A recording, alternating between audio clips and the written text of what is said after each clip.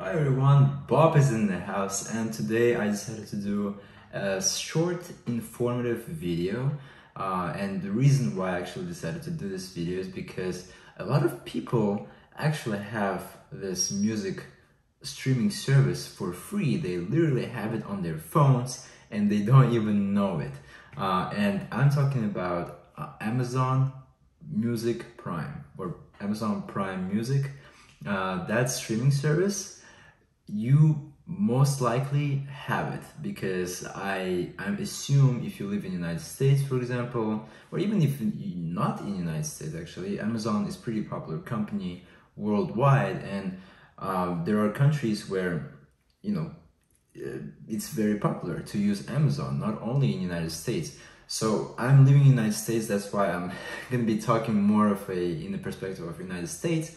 But here, what you can do is actually, if you have Amazon Prime, the Amazon Prime Music membership comes for free. So you can actually subscribe to that, create your login, password and everything and start listening to music pretty much, for free. I mean, of course you're paying for the Prime membership, but if you're already paying for the Prime membership, you have a free music streaming service. And I decided to tell you guys this because there are people in my life that don't necessarily have a music streaming service, and for some people it's actually a deal breaker. And honestly, like when it comes to streaming services, like the reason why they don't want to pay for music, let's say, is because maybe they're not as invested as you and I are in music. I'm okay with paying every month for my Apple Music subscription, for example. But, there are people who don't really find it necessary to pay for music streaming service. But the thing is, they end up if they want to listen to music, they end up listening to it on YouTube for free, or maybe Spotify free version with ads, or maybe download illegally. But listening to it officially, to the music, and conveniently have it on your phone, like easy to go, just search it, play it, let's go, instead of like downloading all the time and manually doing it.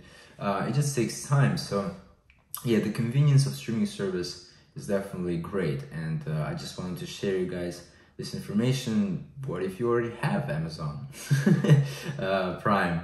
Like, use your Prime Music membership if you didn't know about it, you know what I'm saying? So yeah, so there are countries besides United States that actually can use a Prime Music membership, and I want to read you guys out loud. So the countries are that you can have this feature is in United States.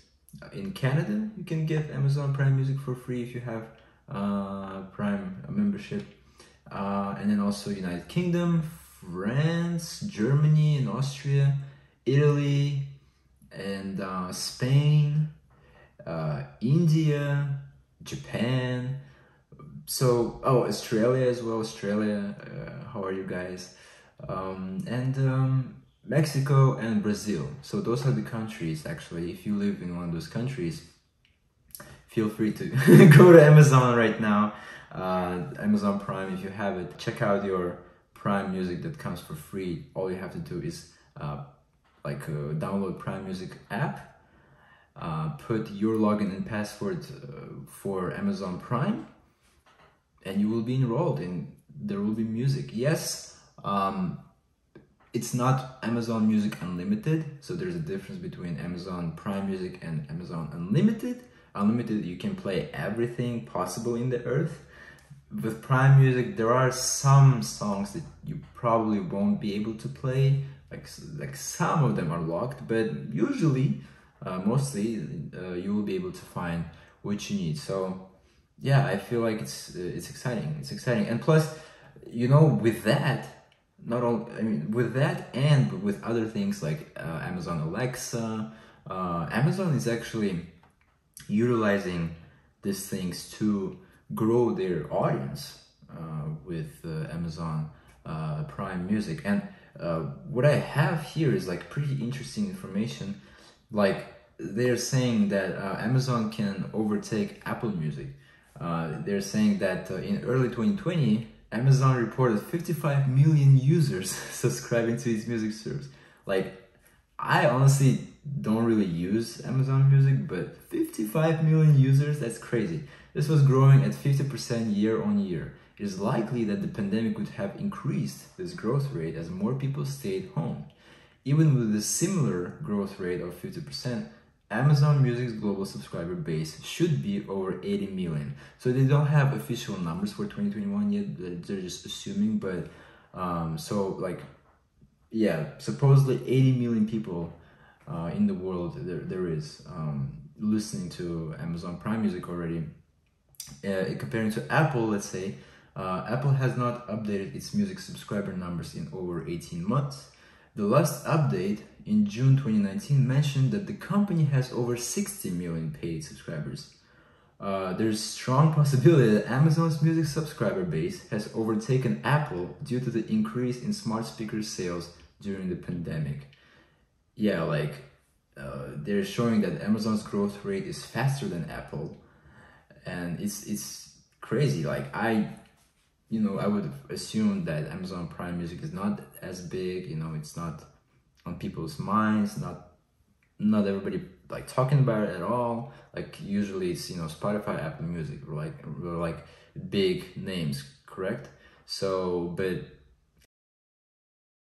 giants, so competing with those two giants. So interesting. So yeah, there you go, guys. Pretty interesting information in my opinion. I hope you will say thank you if you actually didn't know about this information, and you will end up having today a streaming service.